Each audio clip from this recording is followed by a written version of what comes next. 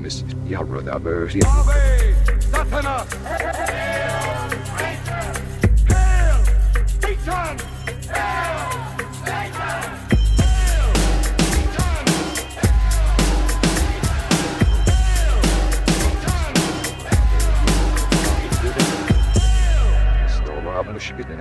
Greetings, heathens. Welcome to Hail Satan. This is the podcast exploring Satanism, culture, and life in general through the eyes of modern Satanists. My name is Joseph Rose. I'm a member of an amazing independent congregation called Satanic Delco, and we welcome members from anywhere in the world. If you want to learn a little bit more about that, visit satanicdelco.com. Today, I'm going to reflect on some observations I've made within satanic communities, and some of you are going to be upset. But hear me out. Before we get to that, let's acknowledge some rad Satanists that have joined us recently on Patreon. We've got Jenna, Ryan, Tannen, Princess of Blood and Bones, wow, Melanie, Mark, Katie, Chloe, Eric, Ginny, and Alyssa. Thank you, guys. I'm happy to have you join us, and I appreciate your support. Thank you very much. If you've got a moment out there, please visit the website for the podcast at hailsatanpodcast.com. You'll find links to join me on social media, a form to send an email, which I encourage you to do, and a link to join up with us on Patreon. We have a few different tiers to choose from there with various benefits, including the amazing Greetings from Hell Satanic Postcard of the Month Club. That is the most direct way you can support me in this show. If you'd like to do that, visit hailsatanpodcast.com. Okay, this episode is in part a reaction to my most recent episode with Shane Bugbee, or more accurately, it's a reaction to the reaction to that episode. But that isn't really the story. This is much bigger than that, and it's definitely not new or specific to my podcast. But let's start there. Let's start with that interview with Shane Bugbee. I put the episode out there, and as usual, I see feedback on it in many forms. Some emails come in, messages on social media, some chats in the Satanic Delco group, and the usual online forums where people discuss this stuff. As usual, feedback is mixed. By far, most of it is always very nice and complimentary and generally supportive, which is really nice, of course. But that's the easy part. I've been a creative person with lots of different projects for essentially my entire life thus far. So I know all about how people in my position shouldn't waste their time looking at or engaging with haters on the internet.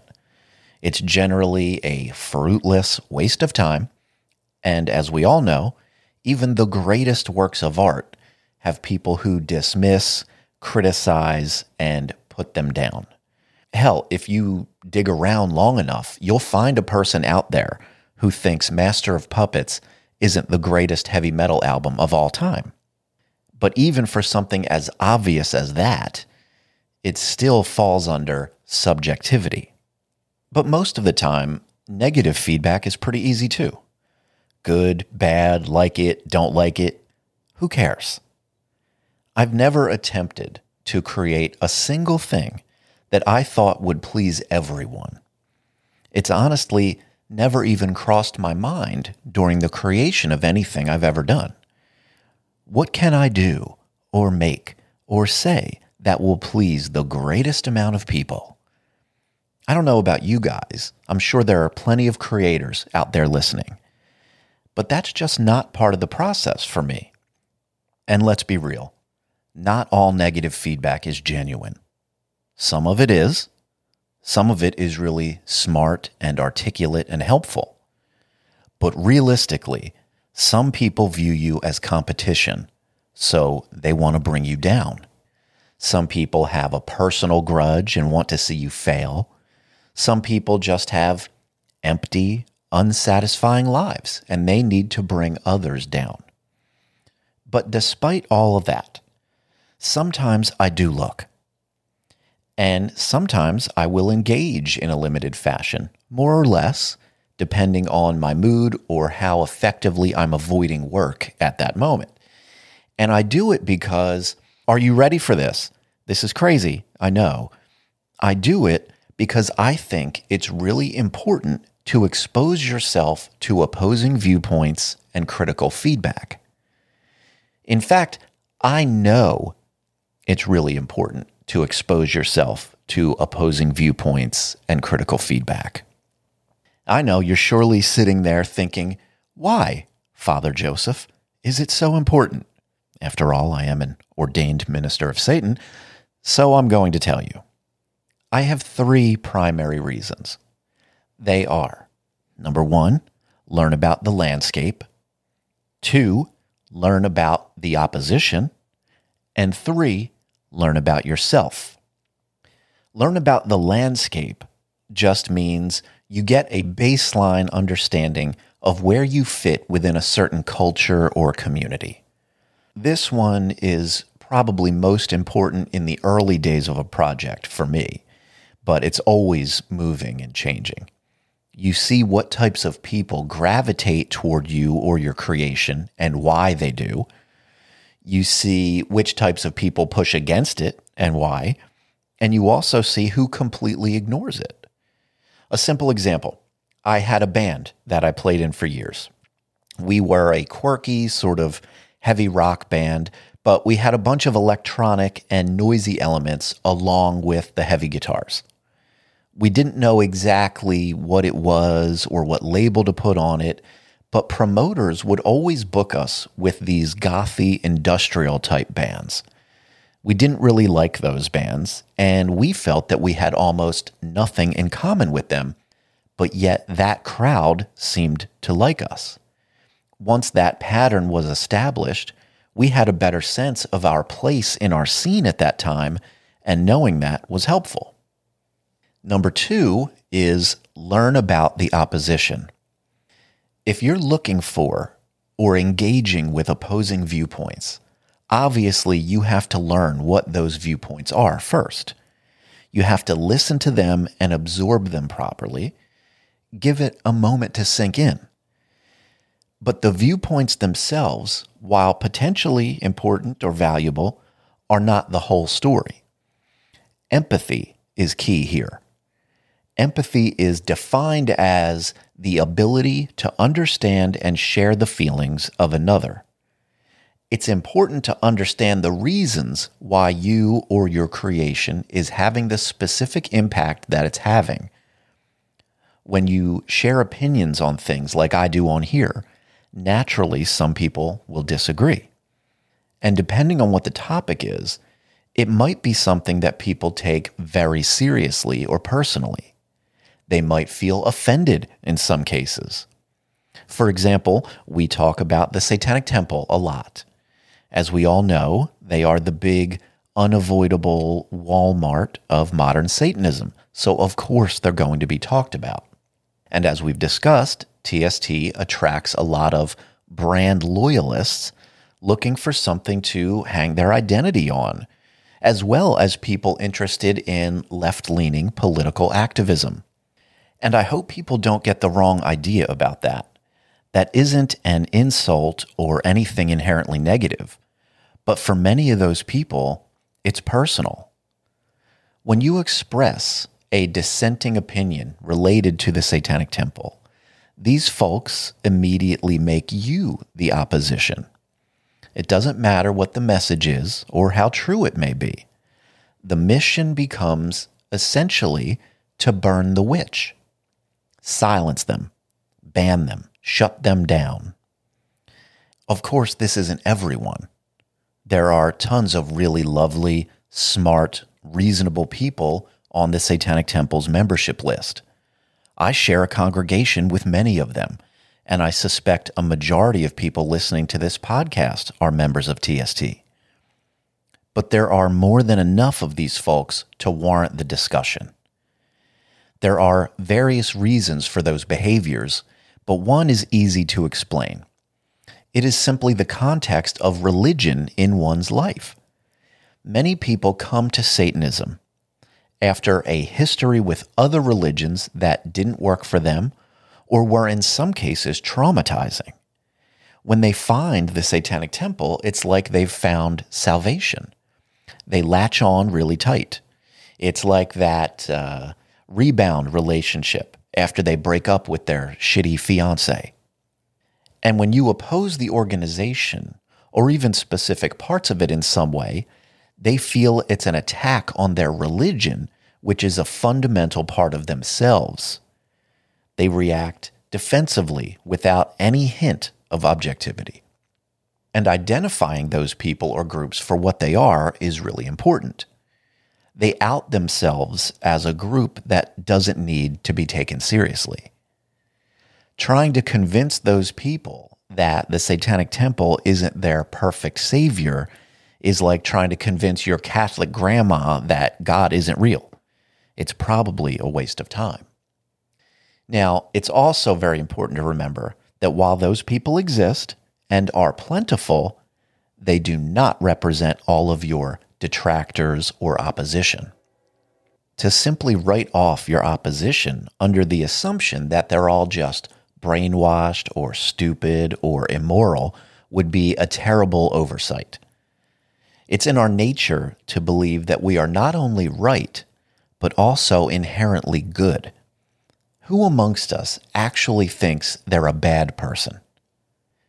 I can't say for sure, but probably not very many at all. I think we all make the choices we make or believe the things we believe because we think they're right and good. And of course, the people who oppose you feel the same way about themselves. Having an understanding of who those people are, where they come from, and what life experiences have shaped their views and reactions comes through empathy, and it is invaluable. And then there is number 3, learn about yourself. This is perhaps the most important, if I had to prioritize them. And I say that simply because long after these moments in time have come and gone, we're left with ourselves. If some part of one's personal philosophy involves the general idea of self-improvement, then of course, this is of the utmost importance. In the context of interacting with opposing viewpoints, this is how you strengthen your argument. This is how you solidify and support your viewpoint. Again, using the example of a content creator, significant effort is spent before a work is shared with the world. Something like an album, a podcast, a work of art or expression of any kind. So by the time it reaches the masses, a sincere creator already believes in the work. Research has been done. Skills have been honed. Questions have been asked and answered already. But the critics out there will be waiting. They're waiting to poke holes in your every idea. Some are salivating in anticipation to deliver that virtue-signaling death blow in a Twitter reply or a Reddit comment.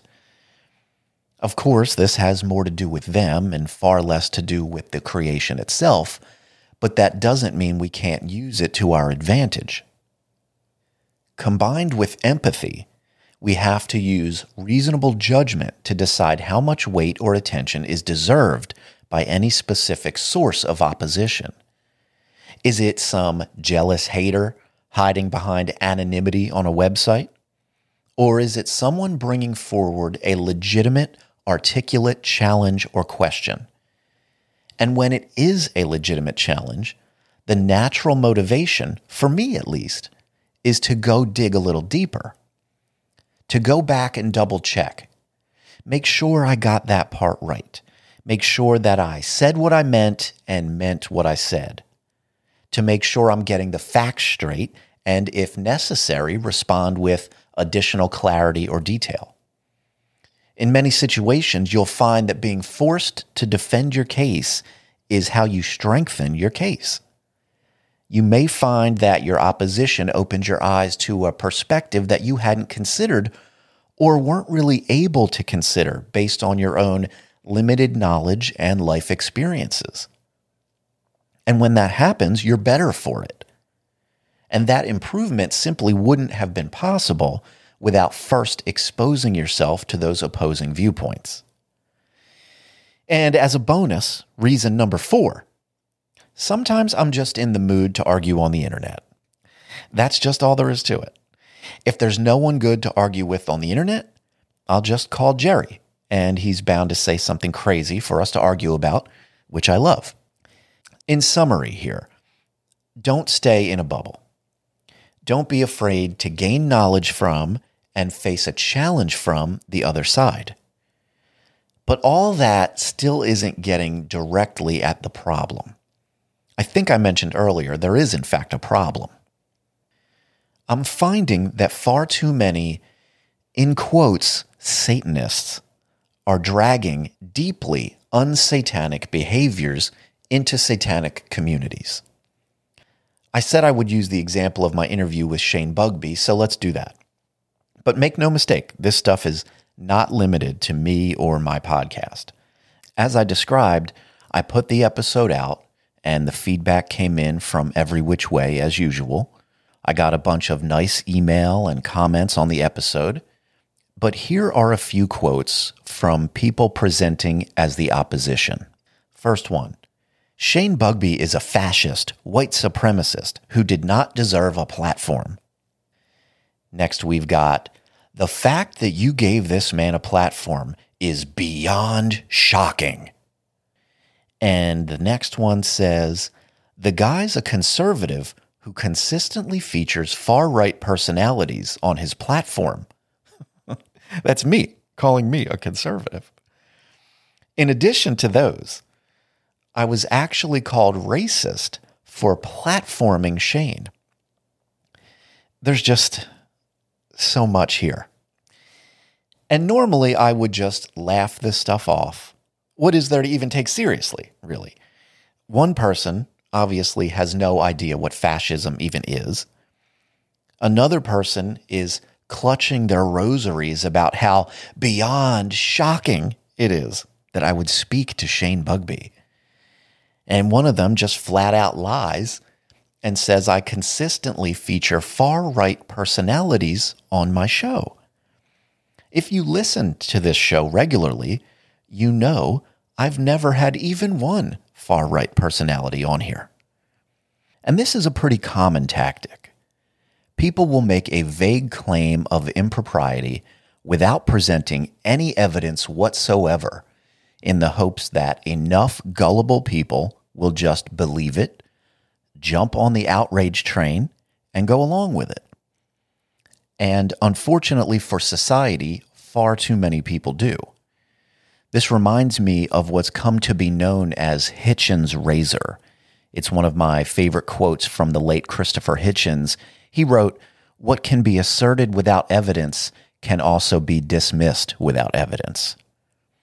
And then, of course, there's the genius who says I'm actually a racist because apparently the definition of racist is a person who has Shane Bugbee on their podcast. Again, normally you just ignore or laugh off nonsense like this. But in this case, I only bother to mention it because these are people that identify on some level as Satanists.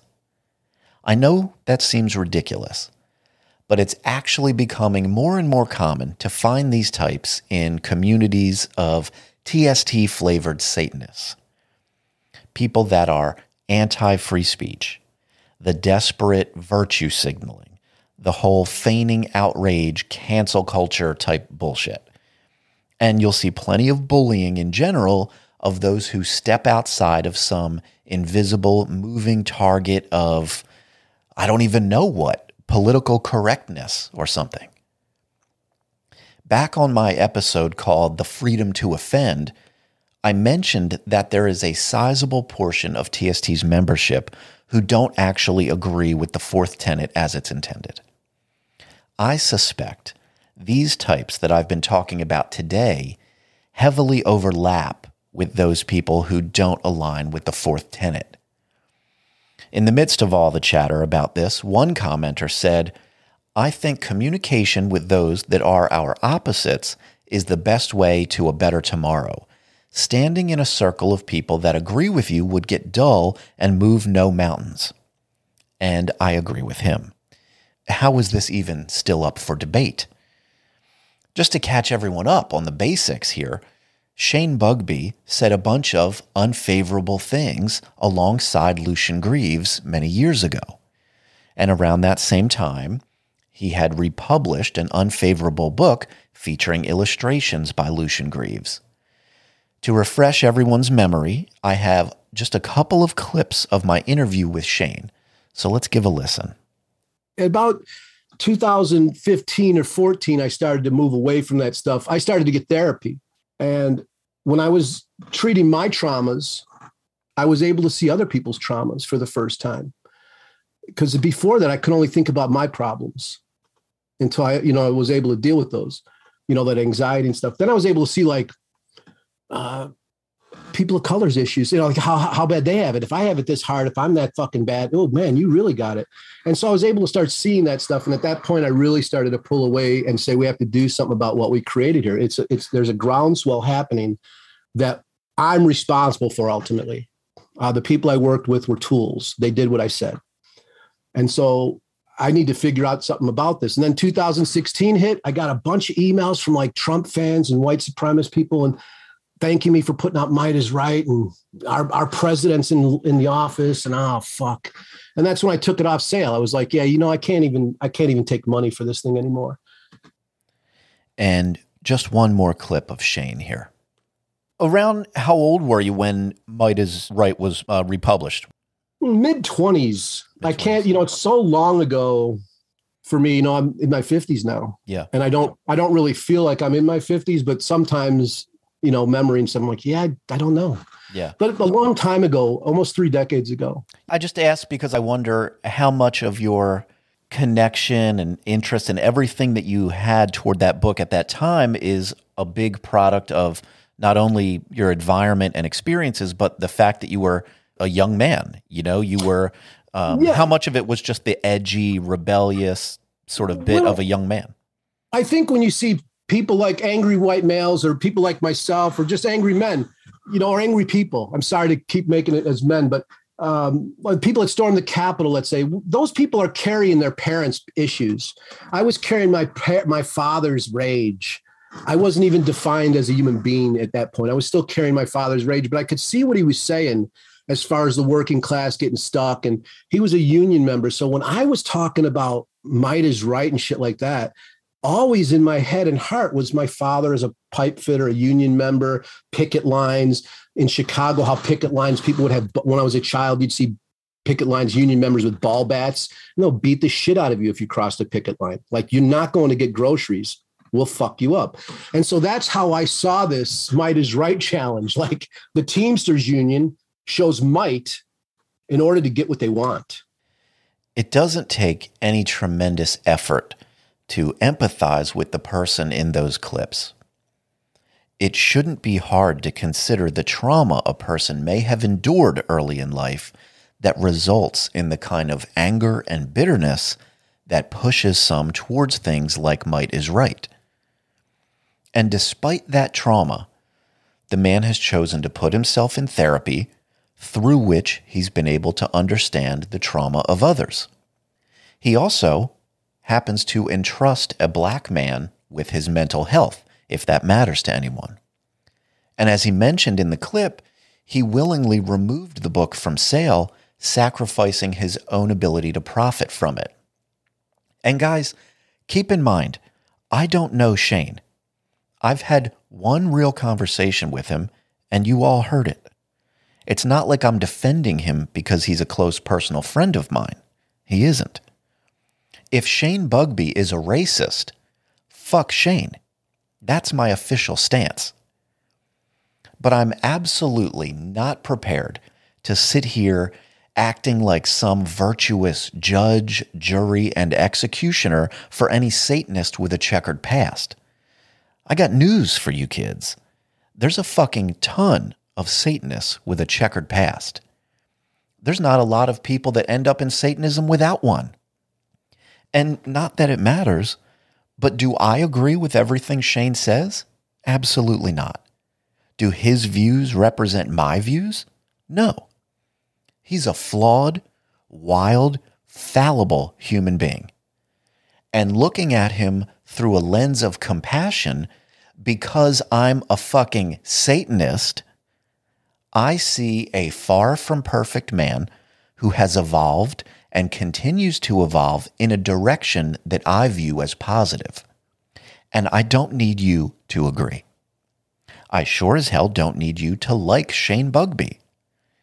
But if you're a Satanist who's elevated yourself to the position of a moral judge of things like who deserves a platform or not, you've fallen way off the fucking path. You need to look in the mirror and turn that judgment inward. You should be doing the kind of introspection and work that Shane seems to be doing. You're being insincere, judgmental bullies, and it's not nice. As a Satanist with big picture views that I suspect align primarily, but not exclusively, toward the left side of the political spectrum, I think there's an assumption by many that I should agree with these folks on everything and play by all of the rules that they make up. And obviously, as a Satanist, my response to that is, bitch, please. I'd hate to see these types of people water down many of the traits that we've appreciated and associated with Satanism for so long now. Empathy for the outsider, free thought, a rebellion against tyranny, not a recreation of tyranny. Let's just get it together, guys. Let's crank up the acceptance a bit and aim that saltiness toward the people who are working against all Satanists. I know this one was a little on the shorter side today, but this is what I had on my mind for you. So if you've got a minute, please visit the website at hailsatanpodcast.com. I'd like you to stay safe out there and don't take any shit from the bullies. Hail Satan.